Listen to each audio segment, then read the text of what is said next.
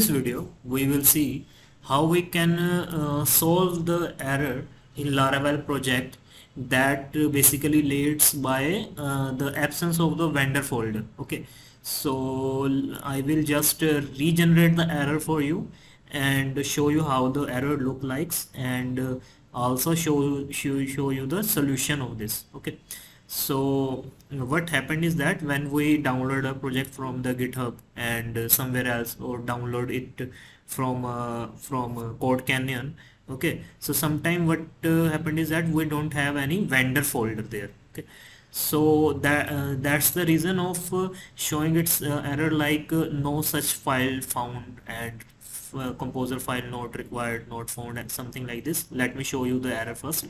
Let me just show you the error first by regenerating them.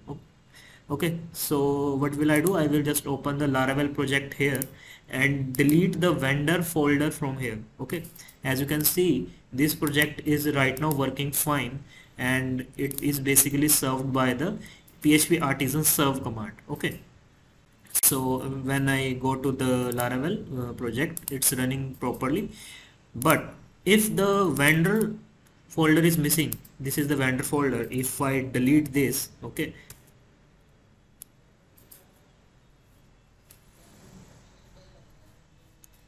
after deleting this particular folder, you can see if I reload the window, you will see the error unknown failed to open string. This is no such file and directory in unknown on line number 0. So basically this is the error you will see on in the absence of the vendor folder. Okay, so let me just write it down.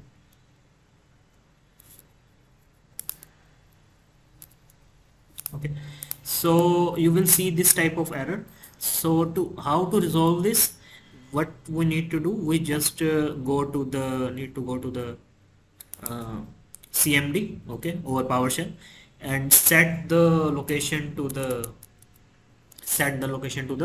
root of the project. Okay, here what we need to do, we just need to enter a command that this is composer space update. So basically you will need to add composer and update, and after hitting the command composer update, you will see right now there is no vendor folder, but after the running of the command, as you can see, it's right now running, the vendor folder appears automatically, and all the dependencies of the project is now installing. Okay, and this is basically fetching from the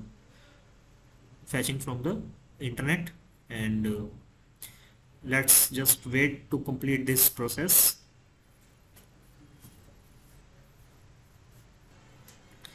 So as you can see, the command is successfully completed, and now the vendor folder is visible once again. Okay, so at this point of time, if we go again to the browser and reload the window, okay, first of all we need to serve the project again, start the server. Okay, after starting the server, if we reload the Laravel project, as you can see, it's now successfully running again. So basically this is the root cause of the error that leads to show us this following issue. Okay, so if you're having any question, just let me know in the comment section. I will be happy to help you. Okay, thank you.